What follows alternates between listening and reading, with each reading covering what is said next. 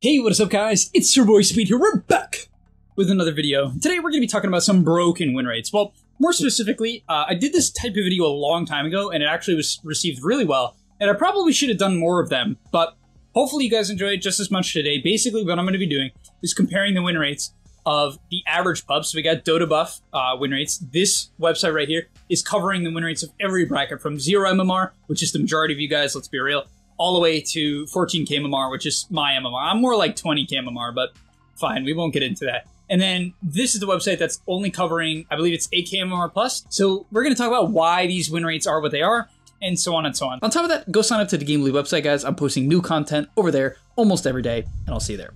Okay, so let's start by talking about the first few Dota buff heroes that are kind of, honestly, to some extent, bizarre. Now, one thing that's really weird to me is this number 1 and number 2. Warlock Lich. Now, I believe in Warlock as a hero, and I particularly believe in Warlock as a hero if people don't buy BKB Lotus Yules. If Warlock is not addressed with items and people are greedy and go glass cannon builds, which is more and more common the lower and lower MMR you go, the hero is just completely broken because Fatal Bond deals way too much damage. That is the reality. Also, if you overcommit into his spells, you feed. Kiting is the name of the game against Warlock, and so is good itemization. And frankly, if you do these things, the hero really struggles. But if you don't, he's actually completely OP right now. And what's funny is that his Facet Champion of Gorath, which makes his Golem do a lot of damage, is the higher win rate one. But I really believe Black Grimoire, which gives him XP based on kills and assists, 250 XP, which is nearly the same amount of XP as a 7-minute Wisdom Rune for 1 assist.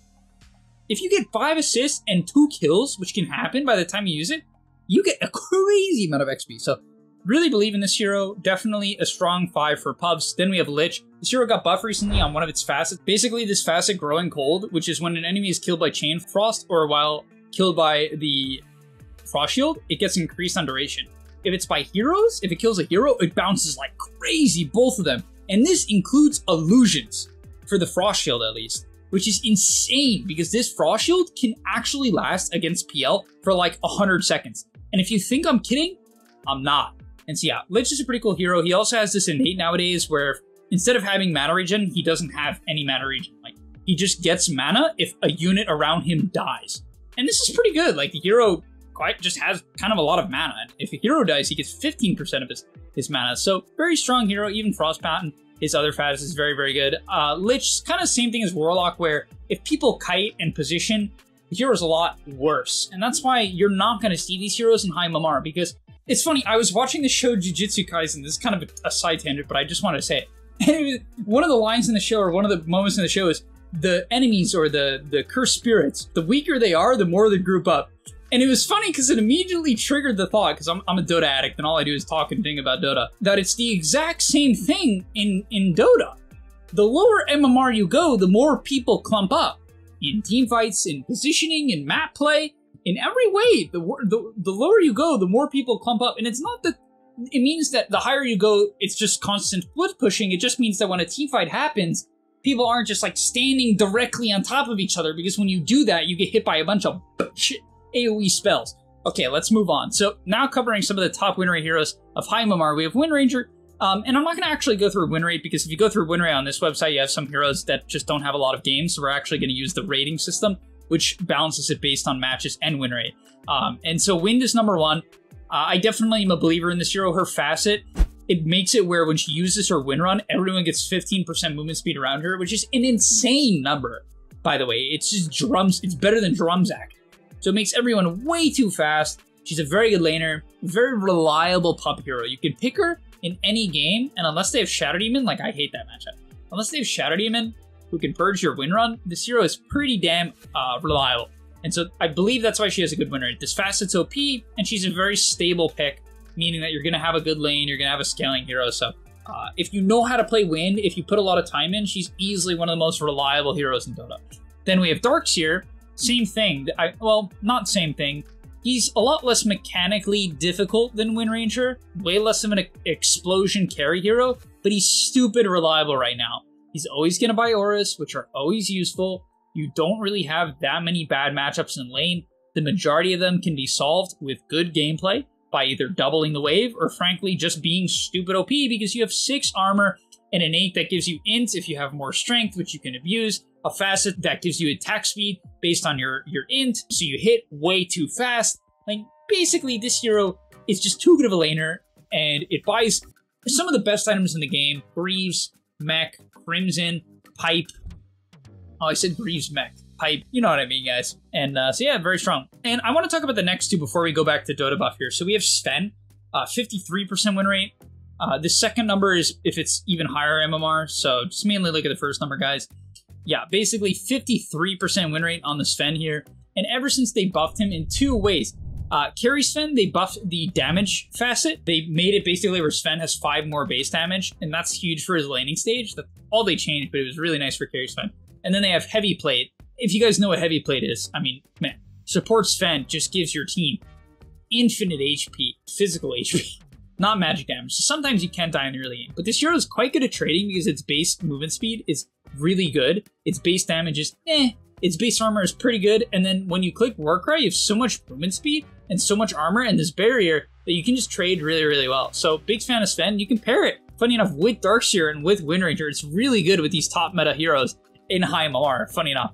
And yeah, once you get your Shard and your maxed out E, 240 barrier and an AoE, infinite movement speed, 15 armor, which can be upgraded by the Shard and by the 20 talent. Like, this hero just gives way too much health, and with aura stacking in the meta, you just ball up with the Sven and you can't die. And the next one is Spirit Breaker. Spirit Breaker sitting at number 4. We're going to cover about 10 heroes for each list, by the way, guys.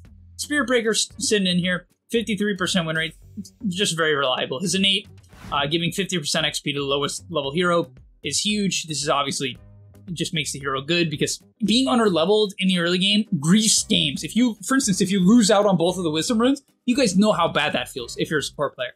Spirit Breaker just helps that not be a problem, or he helps you at least get to your level 6 faster, because it's not like you have to be losing the game for this to be effective. It just means that if someone's lower level on your team, which is usually the 5 or the 4, they just get more XP. So, very reliable. His facets, Bull Rush and Imbalance, are really OP. Bull Rush just makes it really hard to track down this Spirit Breaker. When he ends his charge, usually in the early game, you could track him in the past, and that's when you would kill him. Now, it's like, nope, he's just out. Just gone. So, what can you do? And then finally, he's Tiny. It's just crash landing. Whatever role you're going to put him in, he's going to be useful in the lane. He's going to one-shot creep waves. He's going to do a ton of damage, and he's going to reposition people. However, Tiny can be a little mechanically difficult, and as a result, he tends to be better in high MMR than low MMR because you got to be good at using tossback, you got to know how to find kills, and you have to know how to manage mana. These are 3 skills that I would say the lower you go, the worse people get, for sure. I mean, that's every skill, Frank, but particularly, I would say the mana regen is a big problem for players. If you don't sustain it, the hero just instantly runs out of mana. Okay, quickly skipping over some heroes, just want to point out that Spirit Breaker has the exact same win rate, just a very effective hero. We also see Darkseer right underneath for the exact same reasons. He's a bit higher in high MMR, only because I think people really synergize very well with picks and with gameplay. They really abuse the shell. I think the lower you go, the hero's just kind of better because he just buys auras, frankly, and clicks good team fight spells, really brings people together when they're out of position. So I think it's, obviously you're still going to use Ion Shell on your Spirit Breakers, probably on your team or your Wraith King, but it's just particularly good because of the auras. Then we have Underlord, huge fan. Love his facet, the Abyssal Horde, just giving 5% movement speed with the Archer, spawning in these melee units which hit very fast, burn mana, deal damage when they explode. That's obviously extremely useful. And then the hero's laning, now that has innate Atrophy Aura, is wonderful.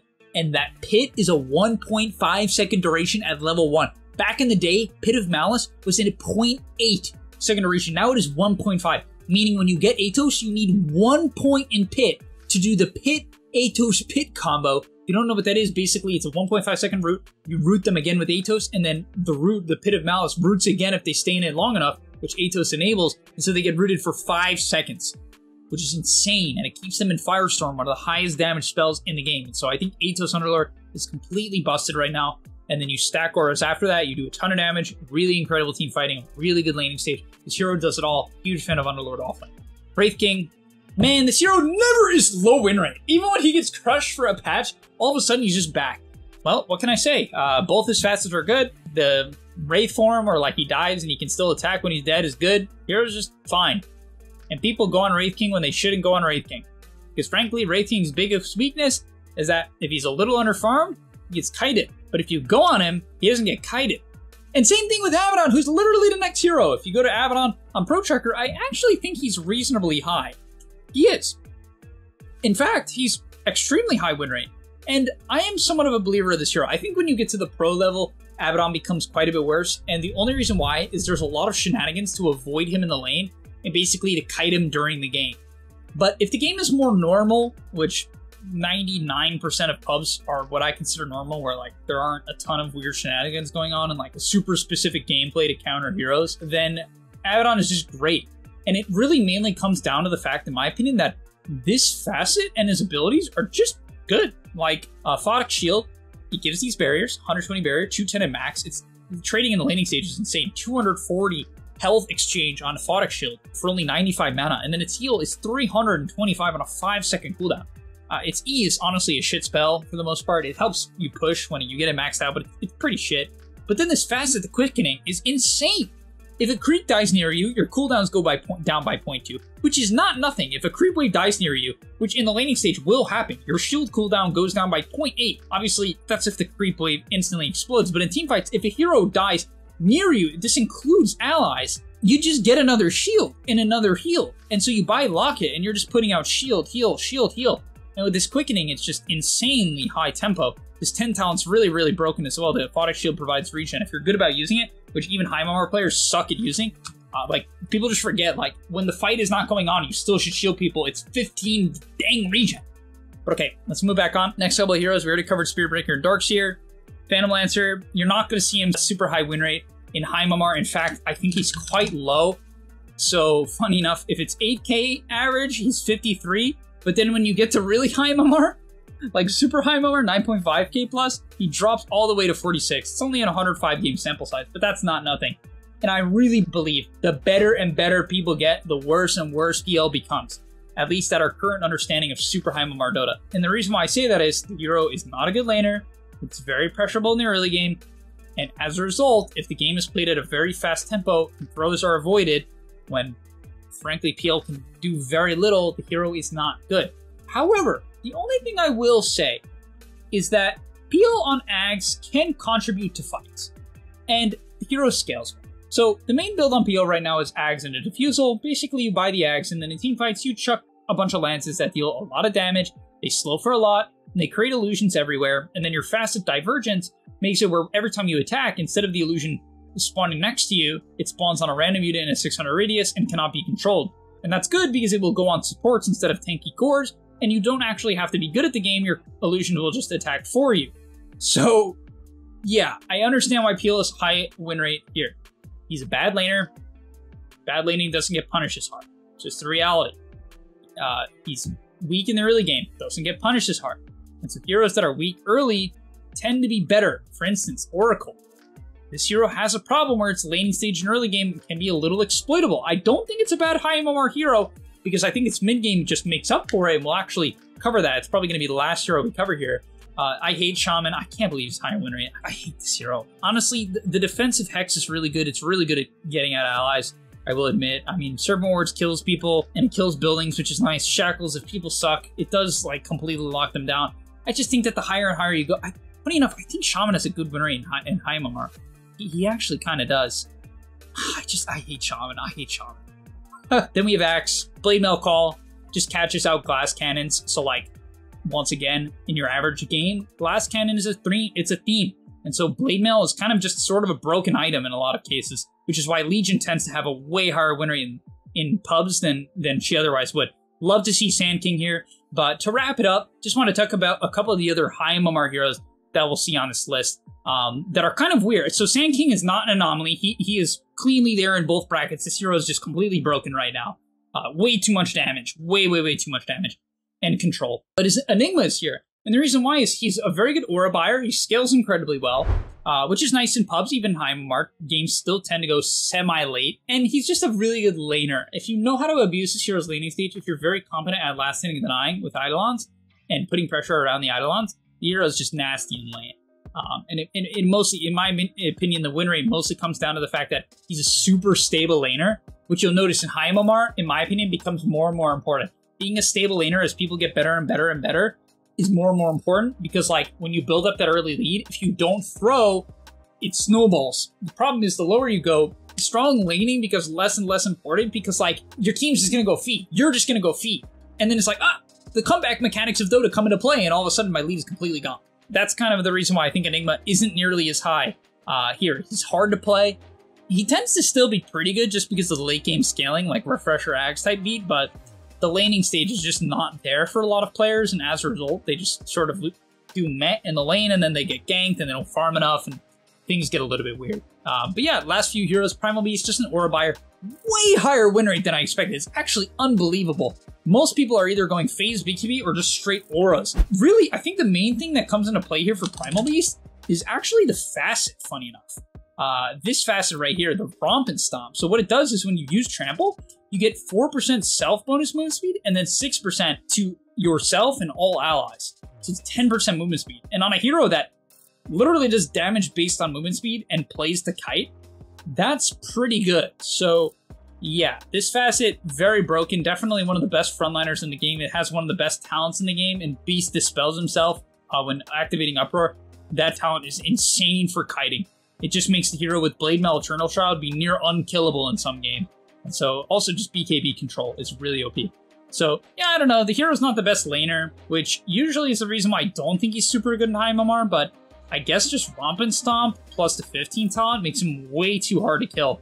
And he has good base stats, so he has some good match to freaking dominate. Brood, another hero, tends not to be super good in low MMR, just too mechanically intensive. And on top of that, I think people just don't understand how to play around the BKB and Q timing. If you don't kite in and out based on Brood's BKB and Q timing, the hero just feeds. And people just feed the spiders. It's like, it's just... But if you get good at these things, the hero is completely OP because you farm way too fast. And then if you really play around the Q duration, the insatiable hunger duration, the hero man fights like no other. But then people will continue to fight and fight and fight when they don't have it. And it's like, just kite out. Just kite out. Just kite out. But okay, that's going to be all. I didn't want to cover every single hero. I just wanted to cover some of the top meta heroes so you guys can see what's going on in the meta, what's going on in terms of win rates. You can hear some of my opinions. Obviously, I don't know exactly why everything is happening. I'm making a lot of assumptions based on, I think, almost 9 years of Dota experience at this point. And I am a 12k MMR player, so I play in these games constantly. But okay. And I coach as well, so I have input on 3k MMR games. I'm not just pulling shit out of my ass. But okay, thank you guys so much for watching.